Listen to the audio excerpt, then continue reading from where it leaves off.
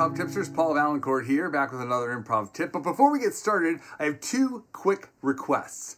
One, if you've been watching the videos for a while and you are getting some value out of them and you're enjoying them, please pass it on to your friends. Let them know from other improv groups or people in your improv group or just strangers on the street, whoever. If you've enjoyed the videos, please tell them. I'd love to get the word out as much as I can. And secondly, if you've been watching the videos and enjoying them and you're, it's September or almost September, we're back to school now. If you're thinking about buying a book about improv this year, please consider The Triangle of the Scene, the book that I wrote about improv.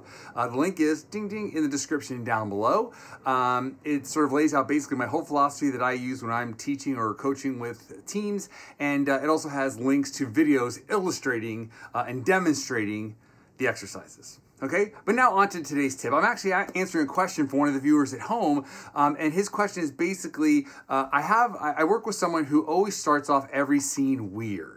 Someone who always starts off every scene weird. Well, and I thought this was a really interesting question because I think this comes up from time to time when you've been working in a group for a little while, or even when you're sort of like, just sort of starting to get into it, you notice different habits or different things about people that maybe don't jive with you or your way of playing. So how do we deal with that? Well, let's start with this one about playing weird, right? First of all, I kind of wonder what does weird mean? I'm imagining that it means like they come in with like some big choice, some wacky choice of like being alien or some crazy thing, or I'm a cactus or I'm a robot or bionic or made of rubber, whatever it is, something that's not necessarily character based, but something that's sort of a little more premise based. I'm guessing that that's what that means by weird. So I guess my question that I have to wonder when I'm thinking about that is why? Why are they starting off every scene weird? And there's usually, I think, a couple of answers. One, people start off scenes weird because they're nervous. They're nervous and they're just like full of nervous energy, and they come out and they're just like bang, boom, some big explosive choice right off the gate that sort of gets them out there and sort of burns off some of that energy. That happens all the time. I've done that, and I think a lot of people do that, where you sort of like have that energy and you burn it off with that big choice. And maybe it's not the most thought out, or maybe it's not the most complex or sophisticated choice, but that's the one that gets you out and gets you involved and gets you in the mix, which is kind of really where you want to be. Two, maybe they are maybe that's all they've got. Maybe they're at the point of their training where that's the tool that they've got, is big choices, weird choices, wacky choices, outrageousness. Maybe that's the only tool that they've got, and so they use that tool all the time. There's an old saying that when the only tool you have is a hammer, every problem looks like a nail. So if that's the only tool you have, then every scene you think, oh, I need a big choice to start this off, which maybe yes, maybe no, but that's definitely one possible explanation. Another one is that maybe they're going for the laugh. A lot of times when people are starting off with these big wacky things, they're sort of desperate for that first laugh to like, just settle them. Okay, I got my first laugh, and now we're going. Again, that happens from time to time. I think we all sort of know by now that going for the laugh is not really the way to go, but under the gun, in the fog of war, under the fire and the excitement of a show, we don't always necessarily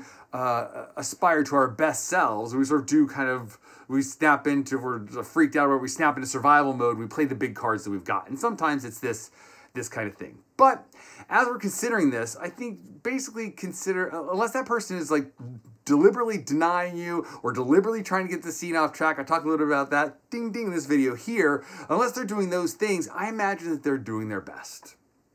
They're doing their best. They're just trying to make it happen, man, the best way that they know how. So we need to sort of come at the problem or the question with compassion, right? I assume that they're doing their best. I'm going to do my best. How do we work all this out?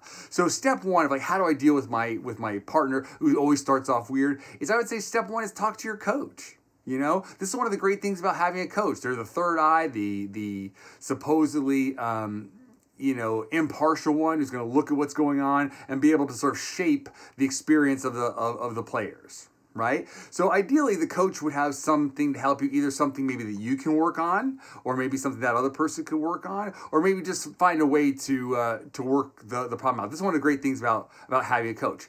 And then I think the second thing I would think about is are you the only one that's having this problem or this concern? Are other people saying, man, this person XYZ always comes out, always is this big, crazy, wacky thing. Oh my God, and it's like a team-wide concern. I think that's important to know too, because if it's just you, then maybe it's just your problem.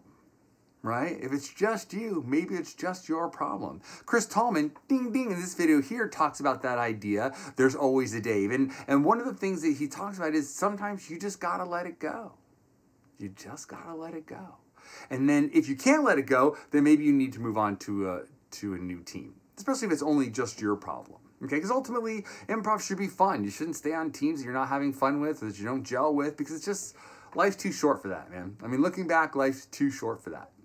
You know, but let's say that you're on this team, and let's say that you're in this scene, and let's say that your partner starts off crazy. And this is also, I think, helpful if we're going to pickup shows where we're dealing with students and other players of all different experiences, all different schools of thought, all different experience levels, and we come into a scene with someone and they start off gigantic and weird and crazy. What do? Well, I'm a big believer that you can't change someone else. So you need to think of a strategy for you. What are you going to do? How are you going to respond to that? And I'm here to help you, okay? The first thing is, I think that you can just match.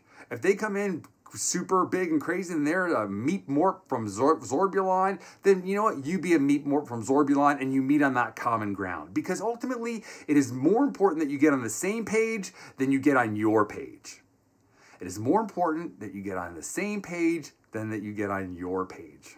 Right? So when I'm in a scene with someone and they're a meat mort from Zorbulon, I'm not trying to convince them to come over here and be Dan from accounting. I'm going to go with them. I'm going to match them, especially if they've made this big statement, right? Then it seems like, well, they're into this thing, right? So then I have another saying that I use all the time, which is, it's up to the person who knows better to match. It's up to the person who knows better to match. I know that they've made this big choice. I know that they're down that road. So it's up to me to match, because I'm not going to convince them to match me. They've already made this big choice. They're not going to backtrack on it, and they're not going to match me. So it's up to me to match them somehow.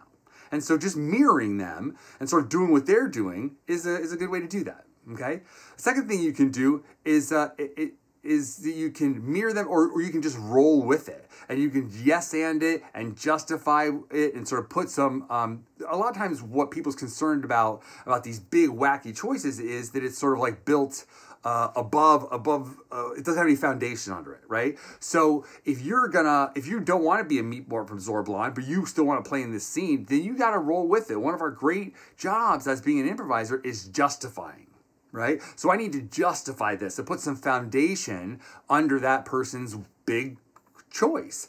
And if I do that, then that gets me into it, because I have some relationship to that other character. I have some relation to what's going on in the scene, and I'm building the grounding. I'm building that foundation under it. And that helps the scene, even though it starts off with a big, gigantic choice, be more grounded, right? So let's talk about grounded, because the part of the question that the person wrote in was that this person always starts off crazy, but I like to play in a more grounded way. So what does grounded mean? Well, a lot of times I think when we think of grounded, we think of pedestrian or workaday or sort of quote unquote normal. Right? But I don't think that's really what grounded is, because you could have a grounded scene between two aliens or two forks in a drawer or two cactuses or two astronauts or whatever. It could be grounded if it is about relationship. And I always come back to the same point. The scene is always about what's happening between those two people or things or whatever in the moment as we watch. How are they relating to each other? How are they working out the relationship as we watch, right? So if your partner starts off with this big crazy thing, a lot of times what's hard about that is that they're not investing into the relationship right away. So what you can do on your side of the equation is you can invest in the relationship. And a lot of times that will pull them into the relationship. That will pull them into a more grounded scene. My partner is a meat mort from Zorbulon. They're a crazy alien. And then I have a feeling about them, right? And I just tell them, hey, you know what, meat mort, you're too needy. I gotta break it off. I know we've been meeting out here in the desert and you've been probing me or whatever, but it's just not working out anymore. Now suddenly, this meat mort from Zorbulon is on the receiving end of a breakup, right? That's a very grounded thing. It's a very human thing. A human in the audience can relate to that. A meat morph can relate to meat morphs, but a human can relate to the idea of breaking up or being broken up with, right? And suddenly, you've taken this big, crazy idea and you've made a grounded scene out of it, right? Because you're bringing it back to a relationship. And you're probably going to be able to pull that other person into that grounded scene because you're going to set up that foundation and they're just going to fall into it. Because ultimately, they're playing meat morph from Zorblon, but they're a person.